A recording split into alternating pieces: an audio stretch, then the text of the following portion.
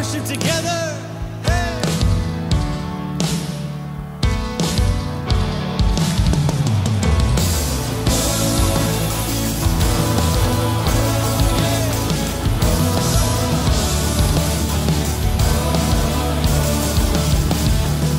We worship the God who was. We worship the God who is. We worship the God who evermore will be. He opened the prison doors. He parted the raging sea. My God, He holds the victory. There's joy in the house of the Lord. There's joy in the house of the Lord today. And we won't be quiet. We shout out your praise. There's joy in the house of the Lord. Our God is surely in this place. And we won't be quiet.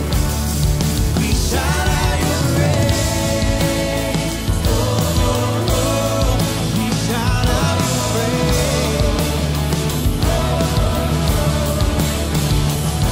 We sing to the God who heals. We sing to the God who saves. We sing to the God who always makes a way. 'Cause He hung upon that cross and He rose up from that grave. My God, still rolling stones away.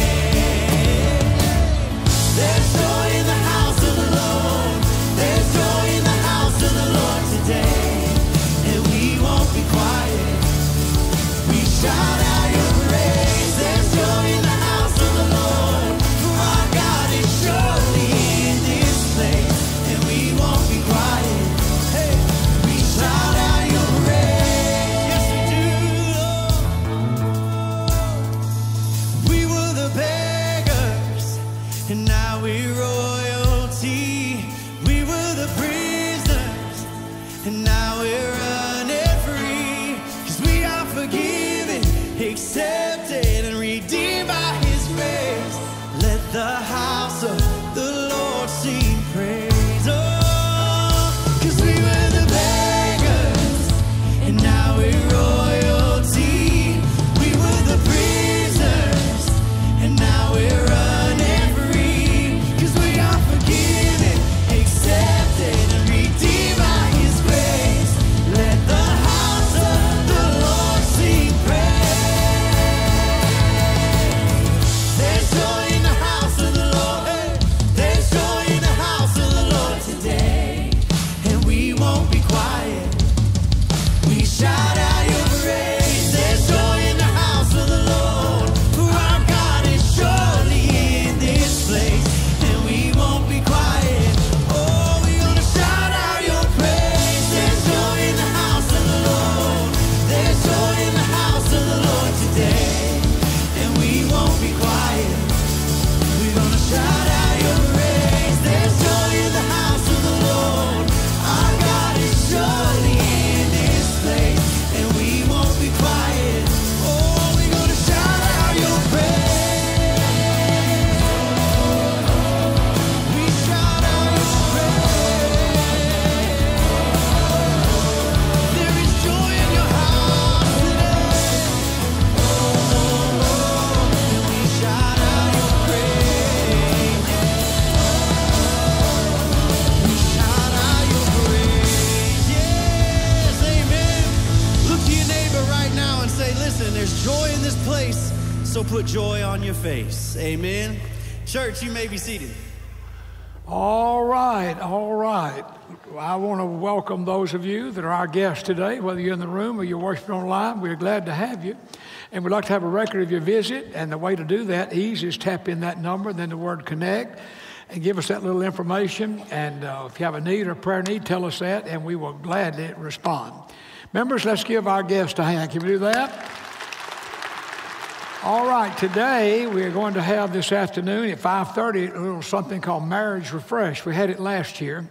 And let me say a little word about that. Dottie and I are doing it again this year. You say, why are you doing it again this year? Well, here's why.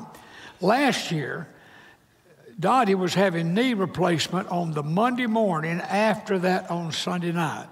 And she was in much, much pain. And she really shouldn't even come to the thing, to tell you the truth, but she did. She did a little bit, not much, and I did basically the whole thing. Now, here's the deal. Tonight, it's going to be very different. I'm going to introduce it, and then she is going to take over, and I need you to be in prayer. There's no telling what she'll do. The only way after I do the introduction that I'll say anything is if she calls on me to say something, I'll respond to that. Or if I raise my hand wanting to say something, but she can just say no, and I'll put my hand down. So I am very nervous about this thing this afternoon at 5:30, but it's going to be fun. About 200 plus people have signed up, 5:30 in the chapel, and then it's going. Now, is Jimmy here? Chris, you're going to we're having this dessert auction. Yeah, you ought to be the one doing it because it's all these students that's going to benefit. Absolutely. Tell us about it. Hey, church, right after the marriage refresh, we have our annual dessert auction where we have students and even some staff and some people who make desserts, and we raise money for preteen camp, youth camp, junior high camp, high school camp, all of the camps. They're very, very expensive. And so for us to not spread that cost onto families and students, we try to minimize the cost as much as possible, so we raise funds. And we have a great time. We have some fantastic desserts. It's a live auction, and it's a blast. And the cost is $5 if you don't go to the marriage refresh. If you go to the marriage refresh, it's free. We're not going to charge you. But if not, it's $5 per person to cover the little meal that we're going to do. It's really, it's good. It's going to be fantastic. But the great part's the auction. So we would love to have you there tonight in the Grace Center at 6:30, and it runs till about 8:30. Is that right? It's until we run out of desserts or everyone runs out of money. Either way, it's going to be a fantastic time. Great job, Chris. Great job. And Rick. I'm calling the wrong name. We have a church in Vancouver that we started supporting before the church ever even existed. That's what we really did. And now it's like about 2 years, a little over 2 years old. 2 years old. And you all have just come back from a VBS trip. Tell us about it. Yes, sir. The week after, or the Saturday after our spring break here, 17 of us went to Langley, British Columbia, which is right outside of Vancouver. We had 17, ages 18 through 82 went with us. They had 56 children show up for Vacation Bible School. It might not sound a lot compared to what we run, but their church only they only have 60 members of their church. So to have 56 children was overwhelming to them. But God blessed in an amazing way. 60% of those students or children are not even members of their church. And they saw 4 decisions for Christ that week. So it was an amazing week. We also went out and passed out 1,000 flyers in the neighborhood to get ready for Easter. And the pastor Christian told me this morning that they had 8 brand new families attend for the first time on Easter Sunday. And most of them were not believers as well. So they also want to say thank you to First Baptist. They said it over and over again because we have blessed. Your tithes and offerings have blessed in such an amazing way their church. They were able to buy a trailer. They are a mobile church. They pack up their church every Sunday, load it into a school, unpack it at the end of the day, take it back and sit at the trailer at the pastor's house. They were having to take 2 trips before in the pastor's minivan. But now, because of the generosity that we were able to share because of Harvest Day, they were able to purchase that trailer. And now it's one trip. They don't have to unload it into the pastor's garage anymore. And they are extremely thankful for the blessing that First Baptist has been to them and they to us as well. And Sly, now we have a group going back. Sly's taking a group? Yes, Sly's taking a group of our young adults July 27th through August 3rd. So there's still room available. So if any college students or young adults want to go with that, with Sly. Folks, I just thank you for being faithful in your giving. And Vancouver's a large area, but it's very, very unchurched. It's just almost unbelievable. And that church is doing a good job reaching people for the first time. So we thank the Lord for that. Now, I think we have some baptisms, do we, Austin? Yes, sir, we do this morning, and we are glad to be in the baptistry. If you're a friend or family member of one that's being baptized, we'd like to ask that you stand in their honor. This morning with me, I have Allison Herrera. Allison gave her heart and her life to Jesus a while back, but she is here this morning being baptized, following the Lord in baptism and being a great example to her family. And so, Allison, it's my honor to baptize you in the name of the Father, Son, and Holy Spirit.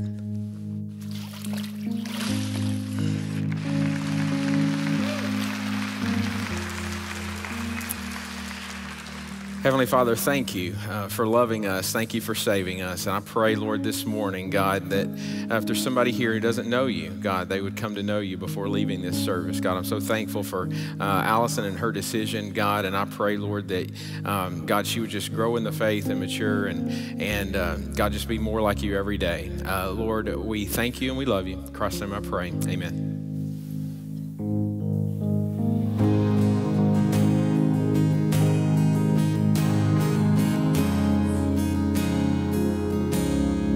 Christ is my firm foundation,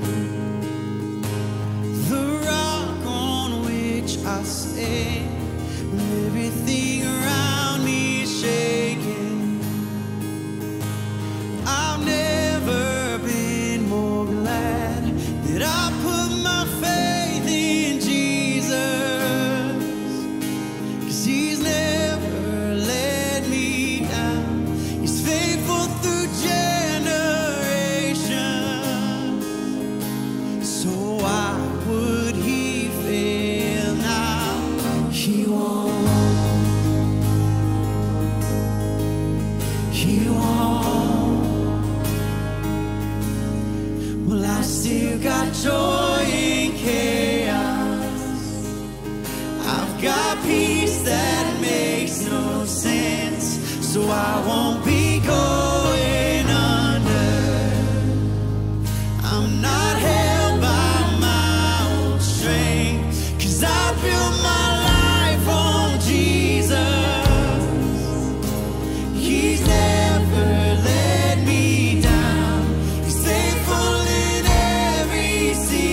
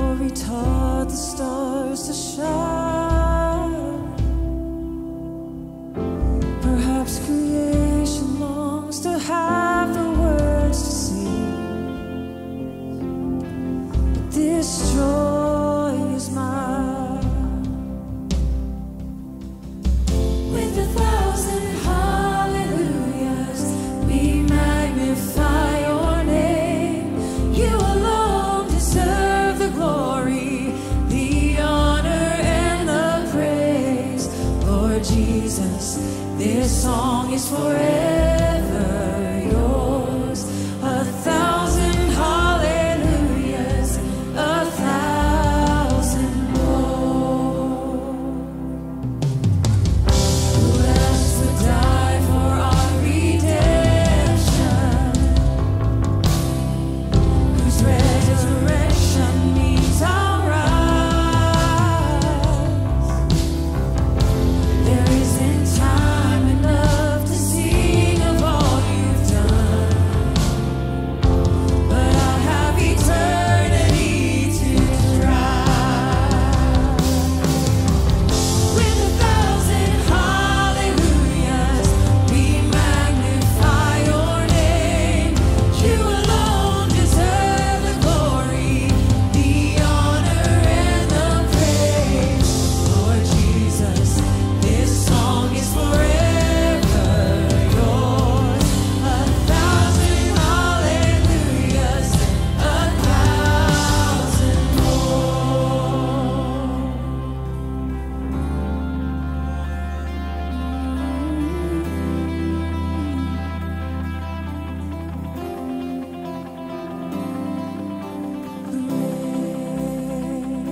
Praise to the Lord, to the Lamb,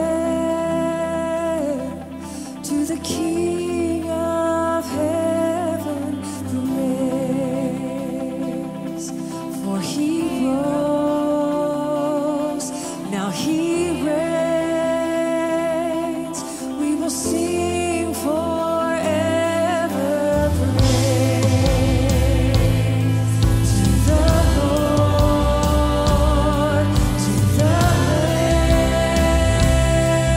to the King of heaven. For he rose, now he reigns. We will sing forever. With 1,000 hallelujahs, we magnify your name. You alone deserve the glory, the honor, and the praise. Lord Jesus, this song is forever yours. 1,000 hallelujahs and 1,000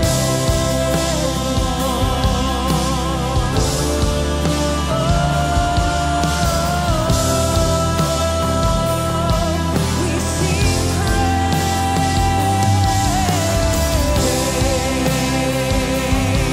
to the Lord, to the Lamb, to the King of heaven. For he rose, now he reigns. We will sing forever. With 1,000 hallelujahs, we magnify your name. You alone deserve the glory, the honor, and the praise. Lord Jesus, this song is forever yours. 1,000 hallelujahs and 1,000 more.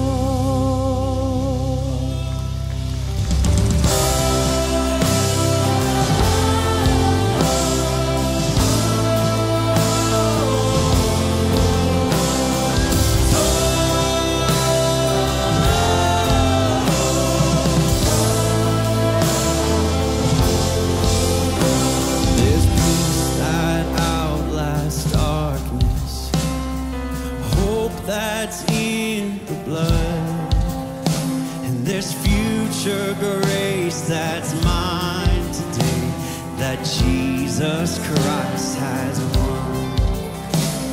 So I can face tomorrow, for tomorrow's in your hands, yes, and all I need you will provide, just like you always have.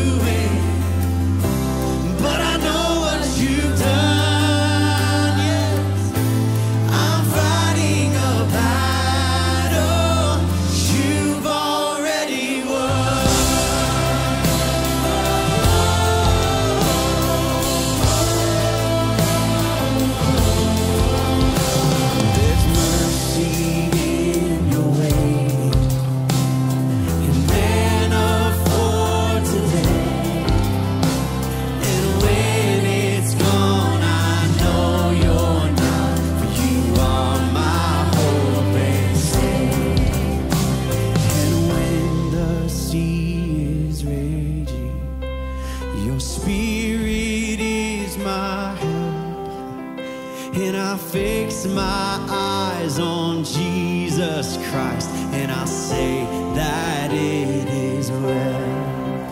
Oh, I know that it is well. I'm fighting a battle, yeah. You already won. No matter what comes my way, I will overcome. I don't know what you're doing, but I know what you've done. Yeah. I'm fighting a battle you already won. Yes, Lord. Well, I know how the story ends. Amen, church. Come on. Hey. For we will be with you again. Yeah. And you're my Savior, my defense. So there's no more fear in life or death. Let's declare that truth together. I know how the story ends. Oh, for we will be with you again. You're my Savior, my defense. So there's no more fear in life or death. Oh, 'cause I know how the story ends. Yes, but we will be with you again. You're my Savior, my defense. For there's no more fear in life or death. 'Cause I know how this story ends.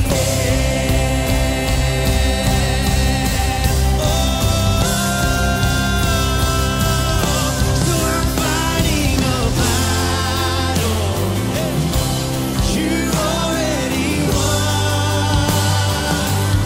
So no matter what comes our way, I will overcome. I don't know what you're doing, but I know what you've done. Yes, I do.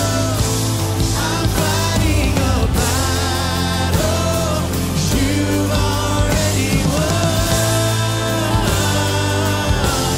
I'm fighting a battle you've already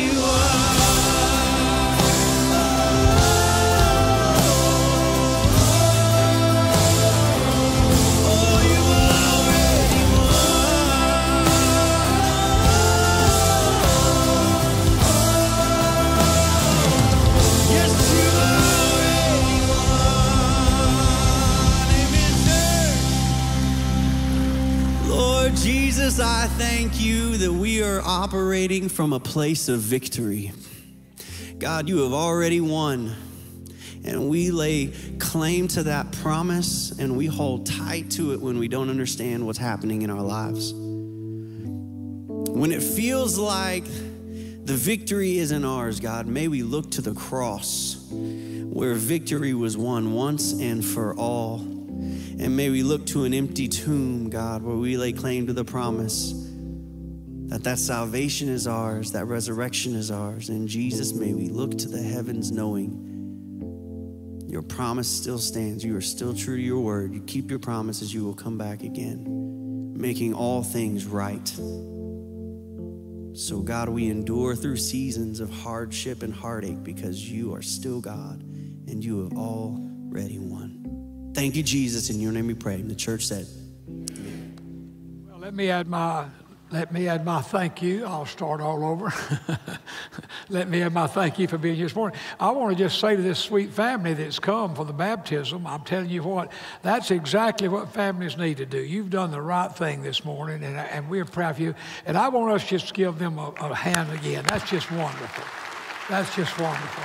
You know, we send a little letter to everybody being baptized, say, you know, like when you have a birthday party, you invite family and friends.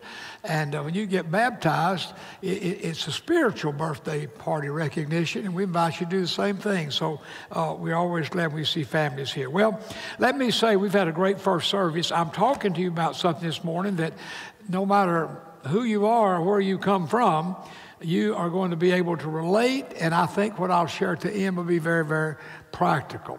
I'm talking to you about being aware of God's presence, because sometimes we're unaware of God's presence, and where it really all comes into start is feeling. You know, we all have feelings, we really do. Some days we feel happy, some days we feel sad. Just feeling is a very, very real thing. Sometimes we have feelings that are good.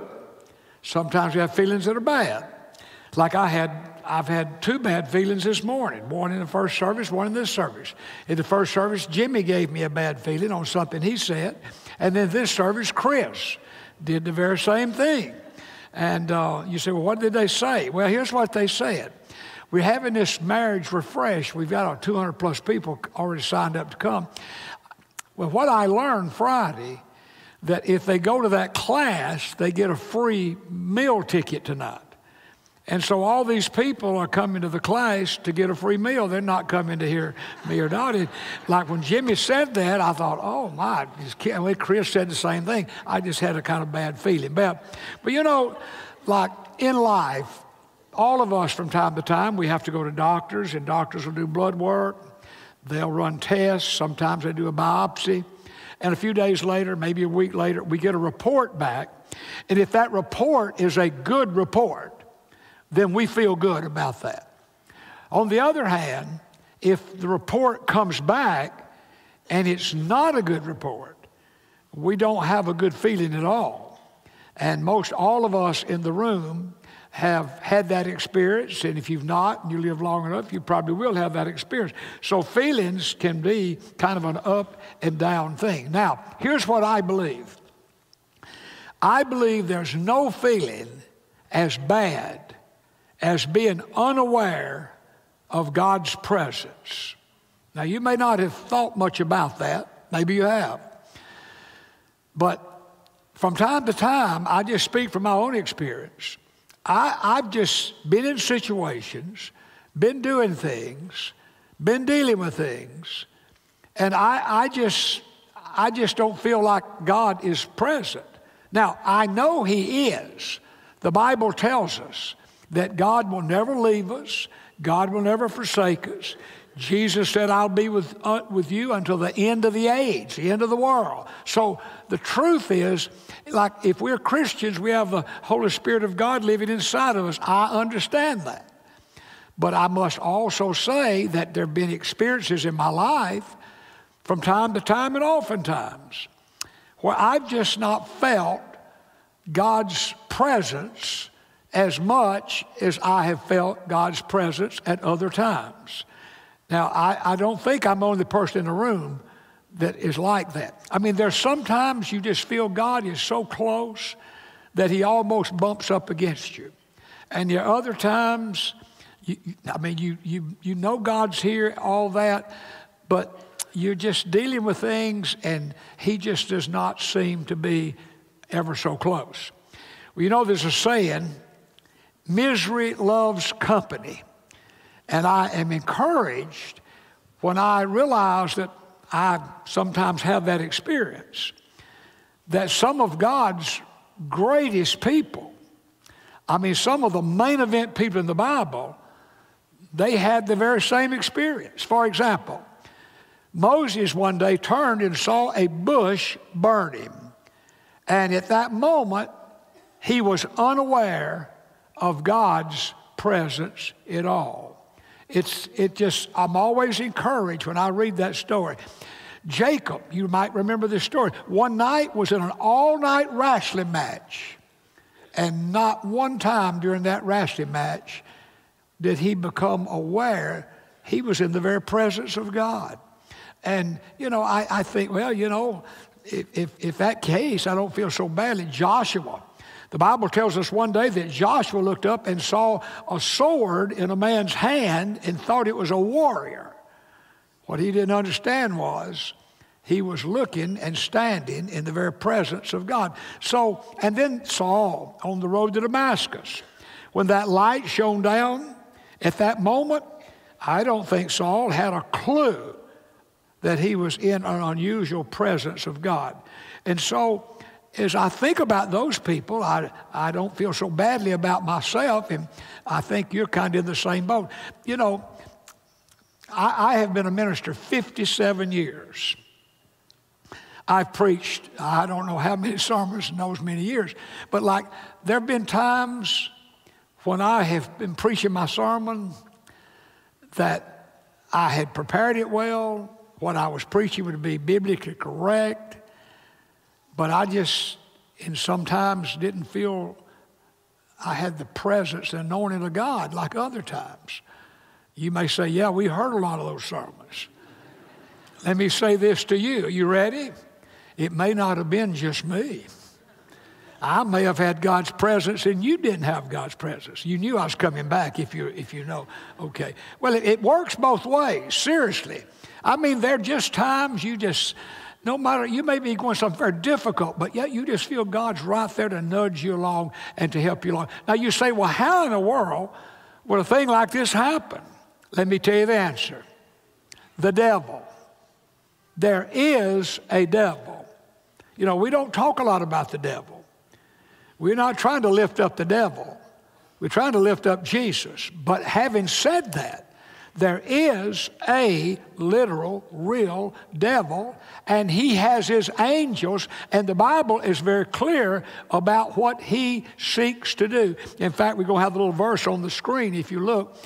Here we go. It says, stay alert. Watch out for your great enemy, the devil. He prowls around like a roaring lion, seeking for someone to devour. That word devour means literally completely destroy, annihilate. So what I'm saying to you is, we're up against one that we sometimes, say, well, I know there's a devil. We don't think very much about it. In the book of Ephesians, we don't have the verse on the screen, but you might want to just jot the verse down and read it later. In Ephesians chapter number 6, in verse number 12, and I read from the New Living Translation, it says, for we're not fighting against people made of flesh and blood, but against the evil rulers and authorities of the unseen world, against those who mighty powers of darkness who rule this world, and against wicked spirits in the heavenly realm. So, we're living in a spiritual war zone. And sometimes things just are out there, and I'm not saying everything that happens, the devil did it. I'm not saying that. I would have no way of knowing that. But I am saying this. In my life, I see the devil do numbers of things in real life in very practical ways, and we just have bad feelings about it. I had an experience like that on Friday before Palm Sunday. Friday before Palm Sunday. About 2 o'clock in my office, my study. I was in my back study at church working on Tuesday Bible lunch for the following week. And my cell phone rang, and I answered it, and it was John. And John said to me, Dad, I hate to tell you this, but I cannot preach Sunday. Well, now let me say, I had a double bad feeling. Number one, he told me why. The reason was John had been dealing with a bacterial infection. We knew that, and we thought at one point he was making progress. But what happened, it kind of went another way, and he got, it went to his vocal cords, and on one vocal cord he had developed an ulcer. And that finally led to the point that he couldn't even get words out. Now, that Friday before Palm Sunday, he could get the words out, but he certainly couldn't have preached a sermon. Well, it got worse. But be that nasty. Now, you say, well, first of all, I had a bad feeling. I hated he had the problem. I had another bad feeling. Think about this. Friday afternoon, 2 o'clock, you learn that you need to get up a Palm Sunday sermon by Sunday. I can see you don't care. Well, you would have cared if you'd have been the one to do it. You say, well, go pull one of those old sermons off. Well, I've learned this about that. There's not many old sermons I'd ever want to preach again. I thought they were better than they were, but when you look back. But really, I said, no, I want to get up a Palm Sunday. And I'll say this, God really helped me during that period. I actually had about 9 hours preparation, maybe 8 hours on that sermon. But they weren't good hours, like hour here, 2 hours here, 30 minutes here. It just was a hodgepodge way. But I'll tell you what, I had God. And God, and here's good news. Makes me have a good feeling. If all goes well, John will be back preaching hopefully next Sunday. If not, the following Sunday.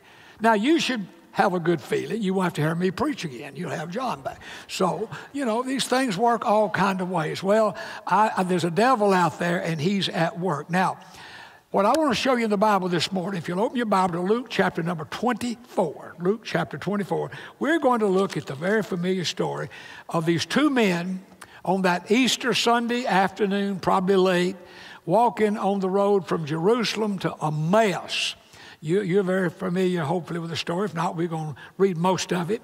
This is one of the 10 post-resurrection stories recorded in the Bible. In other words, after Jesus came out of the tomb, the Bible records 10 times that Jesus appeared to people.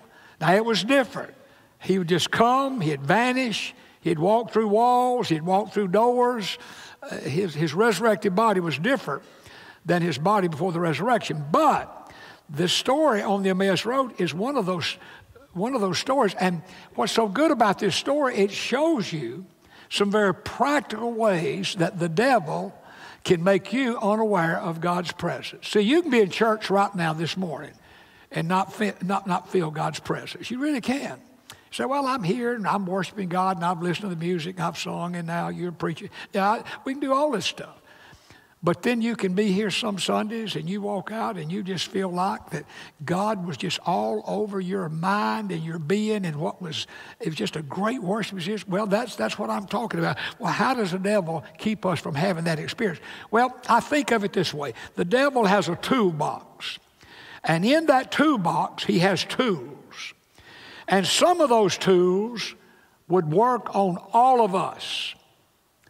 Other tools in his toolbox would be unique. Maybe it would be a tool he would use to make me unaware of God's presence, but it might not be the tool he'd use to make you.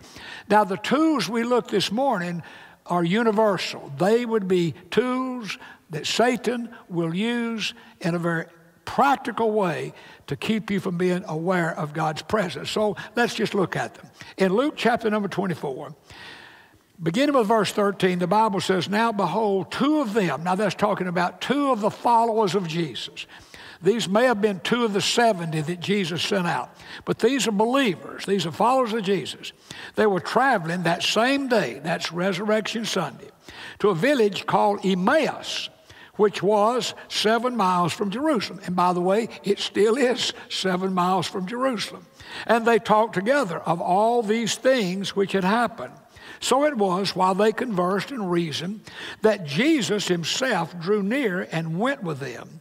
But their eyes were restrained, so they did not know him.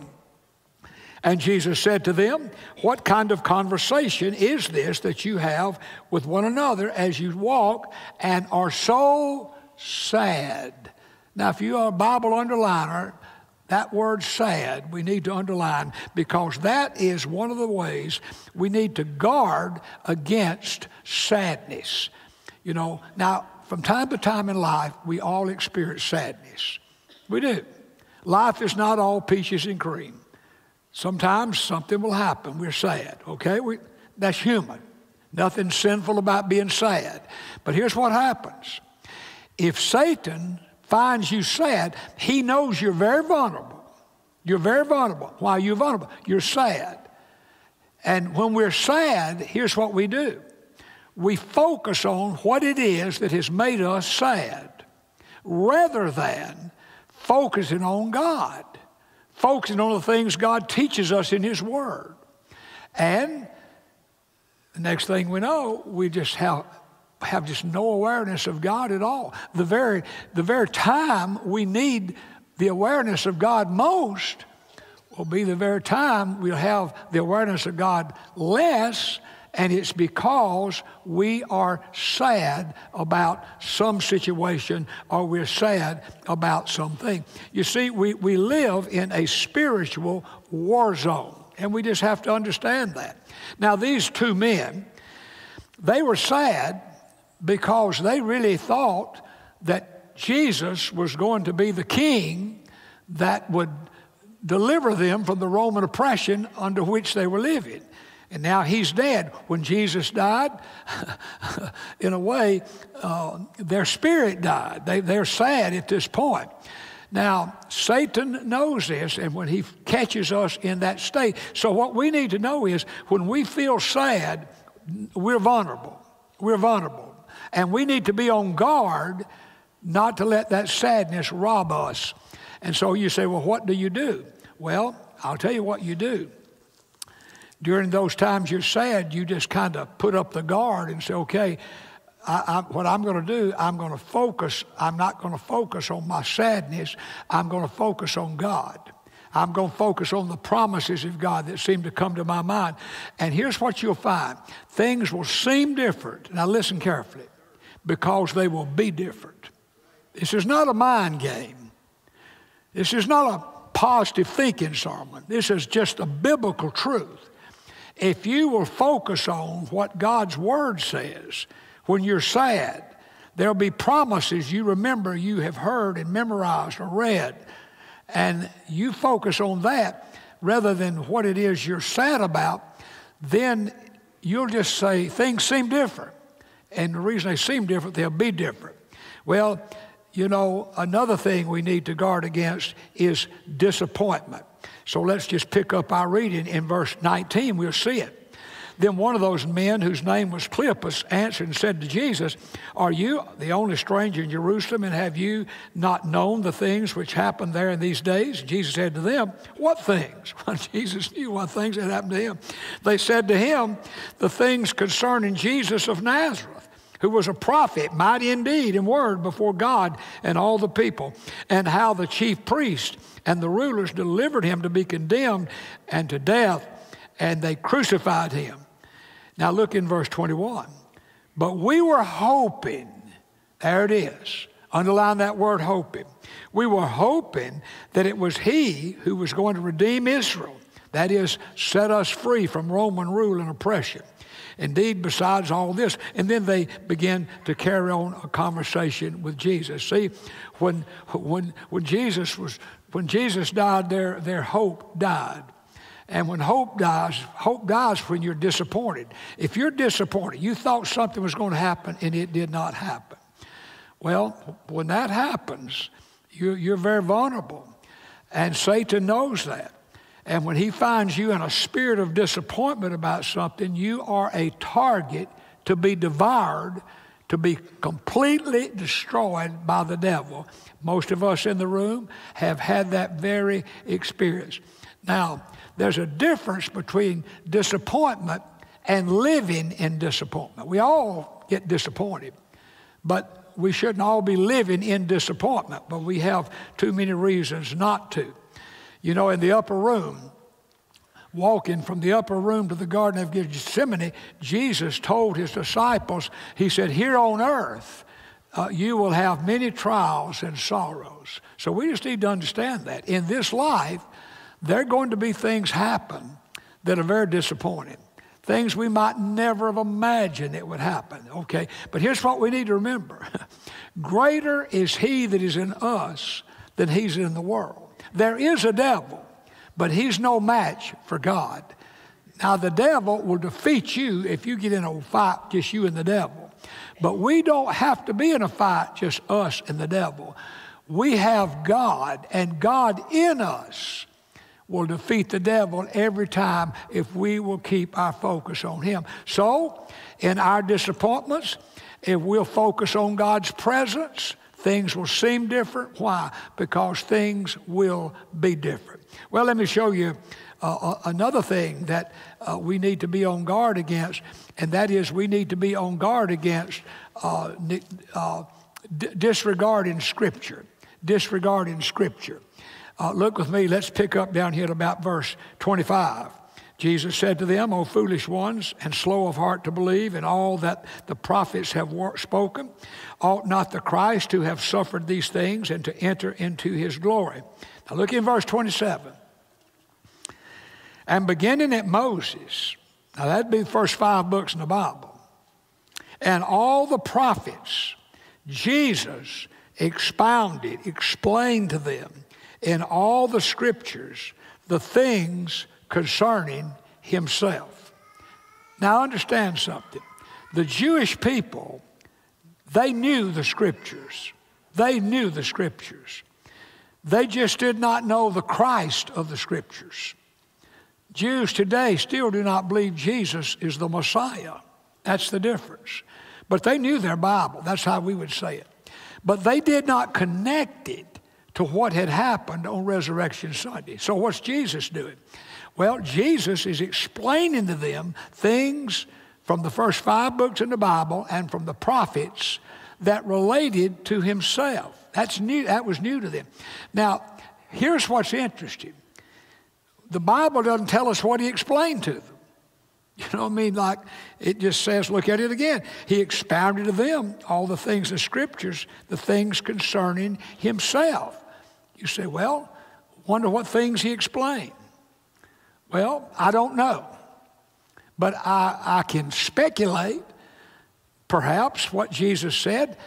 He said to them, they would have known the story. He said, you remember the story about Abraham taking and offering Isaac, his son? Now, they would have known that story. And he said, yet God spared Isaac. But he said, hey, guys, listen. God didn't spare his own son. I'm his son. God didn't spare me. I'm the one who died on the cross. I'm the one who shed blood. And it began to all make sense to them. You say, well, what else might he have explained? I don't know, but I can't believe he wouldn't have explained about the Passover. They would have known about the Passover, Exodus chapter 12. I think Jesus might have said, guys, you remember, you read in the Bible where the people of God, the Jewish people, they put blood on the door post and the lintel, and when the death angel came through, he passed over. None of those firstborn were killed, but the blood one. Y'all remember that story? Oh, yeah. Maybe Jesus said, okay, now what you need to understand is, I'm the Passover lamb. I'm the Passover lamb. Maybe that's what he explained. Or maybe he just took some of the major prophetic text from the prophets that pertain to the crucifixion and said, look, you guys have read this. I want you to understand, I'm the one who was crucified. So I don't know what all Jesus explained. I just know what the Bible says. He expounded them in all the things concerning the Scripture. And to me, that's very, very significant. Now, let me say this. It prepares us for what was about to happen. Look with me in verse 28. Now, after he did that, in verse 28, it says, then they drew near to the village where they were going, and he indicated that he would have go on farther. He was going to go on. But they constrained him, saying, abide with us, for it's toward evening, and the day is far spent. And Jesus went in to stay with them, and it came to pass, as he sat at the table with them, that he took bread, and he blessed it, and he broke it, and gave it to them. The Bible says then their eyes were open, and they knew him. And then Jesus vanished from their sight. And then they said to one another, did not our hearts burn within us while he talked with us on the road and while he opened the Scriptures to us? So they rose up early that very hour, returned to Jerusalem, found the 11 and those who were with them gathered together. And here's what they said, the Lord is risen indeed and has appeared to Simon. Now let me stop a moment and say, we have no record of what conversation took place between Jesus and Simon Peter. If you want a verse in the Bible, you remember Peter denied Christ 3 times, okay? Well, in John chapter 21, Jesus gave Peter a second chance. He put him back in the ministry. So somewhere between denying Jesus 3 times in John 21, Peter had to have repented of what he did. This would be the only verse in the Bible that I'm aware that it may be where that happened. Why did he just go to Peter? Well, I think here's where Peter repented of what he had done. But anyway, and they told about the things that had happened on the road and how he was known to them in the breaking of bread. Now, here's the point. I think when Jesus explained the scripture to them, it opened their eyes and prepared them for what they were about to experience at this mealtime. When they saw him break the bread and they saw his hands, I think had Jesus not explained the scriptures to them, that very same things, those things would have happened, but they would have missed it. They would never been aware. You see, when we disregard scripture, you say, how do you disregard scripture? One way is don't read it.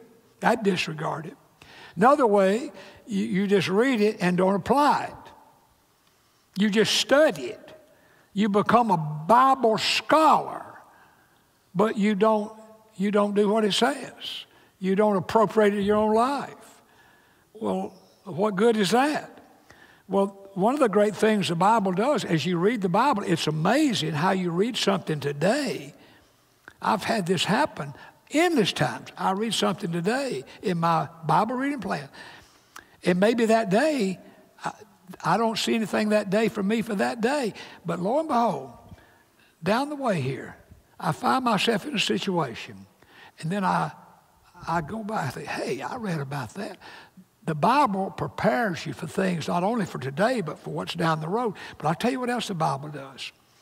It blesses you and helps you by reminding you of things gone by. Now, I had this happen last week. Last week, one of my chapters to read was Exodus chapter 12, the Passover. Well, I read it. I love that chapter. I love that story. But I noticed in my Bible that in the margin, I had written some stuff. And I had to turn my Bible sideways. Now, it's not this Bible. It's the Bible I use in my brain. To read what, I was just curious what I'd written. And what I had written was, I had written the date. It was in March. I don't remember the exact date off the top of my head now. March 2022. I remember that. Then I had dash. I had Dr. Rodriguez, dash, phone call, all good. Now, that wouldn't mean anything to you. But it meant a great deal to me. Because on that date, in 2022, I had read Exodus chapter 12. And on that date, Dottie's cancer doctor called her to say, okay, now you started your chemo in 2019. Now it's 2022. Every few months you go take all these tests, etc. And that day was a phone call to say, okay, got your scans back, got all your blood work back, everything's okay, see you in 6 months. So I had written that in the margin of my Bible. And it just blessed me to be reminded of what? That the same God who was with us back in March 2022 is the same God that's with us right now, and the same God that'll be with us whatever we face. And folks, it's not just us, it's you too. Could I have an amen? I'm telling you, it's amazing. I encourage you, don't disregard Scripture. It will help you in ways absolutely unbelievable. Now, I want you to think about, I want to give you something so when you walk out of here, you know how to do what I've been talking about this morning. Like the question is, what can you do each day to have an awareness of God's presence? Now, I think that's a fair question. It's a good question. When you come in here and hear me talk about the awareness of God's presence, not being unaware of God's presence, okay, fine. Now, the point, if I were you, I'd say, well, I hope preacher's going to tell me how to do that. Well, I am. I'm going to give you the answer right now. And it's going to stay on the screen long enough for you to write it down. I hope you will. Here's what you do. You do each day in this life what you will do in eternity. That's the answer. That's worth coming to church for. If we took up offerings, I think we'd just take up another offering on that right now. You just do what you do each day that you would do in eternity. You say, what do we do in eternity? I'll tell you what we do in eternity. In eternity, we adore God. We praise God. We sing praises to God. I just think in eternity, we'll just want to keep our eyes on Jesus, wherever Jesus goes. I don't know how it is there altogether, obviously, nor do you. But we do know this, Jesus will be there. So what are we going to do in eternity? We're going to adore him. That's what we're going to do in eternity. So you do each day now what you will do in eternity. You sing praises to God. That's what we'll do in heaven. Sing praises to God here. You don't have to sing them out loud if you choose not, but just in your heart, sing praises to God. You know, you see, in eternity, think of this. We will be where God is. Okay? Until you get where God is, get God where you are. And that's how you do it. And I encourage you. I really do. If you'll this week think about, okay, now when I get to heaven, what am I going to be doing in heaven? You're going to be singing praises to God. You're going to be worshiping God. You're going to be adoring God. Okay, but I'm not in heaven. I'm down here. So how is it down here? Well, I'm in a hurry to this. I'm in a hurry to that. I'm rushing over here. I got to get this done. I mean, it's just like a rat race. It's like a rat race. But somewhere in this rat race, what we've got to do is do here what we're going to be doing there. And I tell you what, you'll experience an awareness of God like absolutely unbelievable. Well, I want you to bow with me this morning. You know, as I think about what I've shared with you, the key to that, though, is you got to be sure you're going to be in eternity, in heaven. Now, you're going to be in eternity, but it could not be heaven. You could be that your eternity will be in hell. There are just two possibilities, heaven or hell. And I want you to know, and I would think you want to know, no, my eternity is going to be in heaven with God. And know the reason. And the reason is because there's been a time in your life where you've realized you were a sinner and you have repented of your sins. You have asked Jesus to come into your heart, make you a Christian, and then hear this, and you've trusted him alone for the forgiveness of your sins. Not your church, not your baptism, not your Lord's Supper, not any of that. Not your good works, none of that. We need to do all of that, but that's not how we become a believer. That's not how we go to heaven. Jesus said, I am the way and the truth and the life, and no one comes to the Father but by me. And Lord, I feel in this room today, and perhaps watching today, there are those that would say, I'm not 100% sure when I die, I'm going to heaven. I'm 90% sure. I'm 95, 98. I'm 80, 70, whatever. But God, we can't hope on this, because when eternity time comes, it's over, but then it's forever. And God, we want that forever to be with you. I'm praying this morning, God, that the Holy Spirit will clarify in the hearts of each person here that needs to settle their salvation, to know that when they breathe their last breath here, they breathe their first breath with you in heaven. I pray this morning, God, those decisions will be made. Now, with our heads bowed, if you say, well, Pastor, I know I need to make that decision. I've been thinking about it. And I know I do. You might say, well, Pastor, I'll be honest, I hadn't really been thinking about it till today, but I'm thinking about it right now. Well, the devil didn't get you thinking about it. God did. Or you may say, you know, Pastor, to tell you the truth, I think about this a lot. Then I'll not think about it, and I'll think about it a lot more. I'm just not sure. Whichever of those groups might be you, pray this prayer. Say, Lord Jesus, maybe I've already trusted you, maybe not. But I've just got to get this settled. I'm asking you today, God, if I've never, I do now. Forgive me of my sins. Come into my heart. Make me a Christian. I trust you, Jesus, alone for my salvation. In your name I pray. Head still bowed. Now in a moment, I'm going to encourage those of you that have prayed that prayer, whether it be today or previous, but you've never made your public stand, your public profession. Jesus said, if we confess him before men, he will confess us before the Father who is in heaven. Now, we do that here. We just give people opportunity to stand. God's people are praying, they just stand. And their standing is their profession. And God in heaven looks and sees and knows. And I'm telling you, if you're one of those today that needs to make your public stand, you'll leave this room today with a joy and a peace that you've never experienced in all of your life. So while we pray, I'm just going to wait here a moment and say, if you today need to be the one to stand, it takes courage to do it. Just stand up right now and remain standing. I want to have a prayer over you. We'll just wait and see. In the first service, I think we had 4, maybe 5. What about this, sir? Who today would say, I've trusted Jesus, but I've never made my public profession of faith? Who will stand first?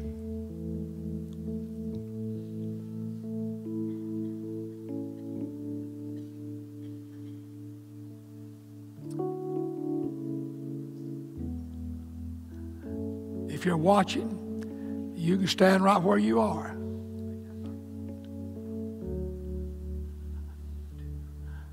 Two right there. All right. Who else will stand? Just remain standing. I want to pray over you. Any others? We're not trying to count numbers. We're trying to just say, hey, we just want every soul to be right with God. We're trying to help people do that. Encourage people. Anybody else? Well, Father, you see these two, and you see those that may have stood that are watching. God, I just ask you to bless them. I ask you to fill them with your Spirit, God. I pray that every day they'll know you better and love you more. And I thank you today, God.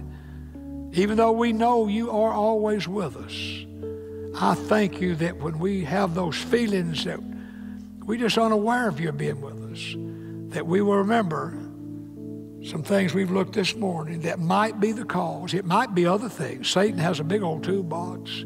He has a lot of tools because we're all different. But God, thank you that we don't live by feeling, we live by faith. In Jesus' name we pray. Amen. Let's give God glory for that. All right. Now, for those who stood, we encourage you when you leave, if you would, we're getting out on good time. I want to encourage you to go down, go out in the commons, just go around the curve there, and you'll be at the family. We want to give you a Bible. It's just like this Bible, exactly. And we want to pray with you. And then if you're here today and you say, well, you know, I want to talk to a minister about my soul, go to the family room. If they say, I would like to join this church. I'm already a Christian, but I would like to join this church. Just go down to the family room. Now, I'm going to be in the family room. And those that stood, I sure would love to have the opportunity to speak to you. And then if others are here, I'll be there as well to speak to you. So we're going to stand. Chris, what are you going to tell us? Amen. As we're about to head out to leave, I want to remind you about our marriage refresh tonight, 5:30. Please, couples, come on out. It's going to be great. And then our dessert auction immediately to follow at 6:30. Amen. Church, we have a tremendous purpose and mission. We all say it together. Are you ready? What is it? Our mission is to help. In Jesus Christ, amen.